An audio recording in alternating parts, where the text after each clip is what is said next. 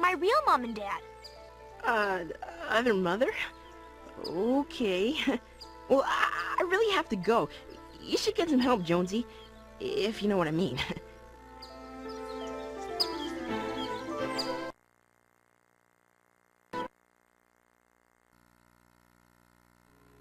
Even with parents made of pillows, Coraline went to bed lonely. The combination of loneliness and the fact that pillows are a poor substitute for parents made Coraline realize how much she missed her mother and father.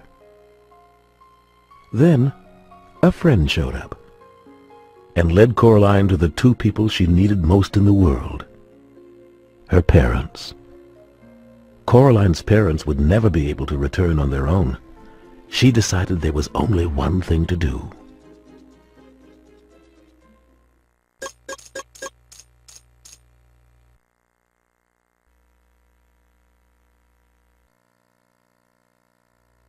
They went back through the little door for one last stand against the other mother.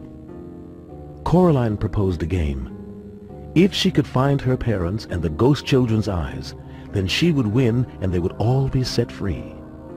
If Coraline couldn't find them, then she would be the other mother's daughter forever. The other mother agreed to the game with a malicious smile.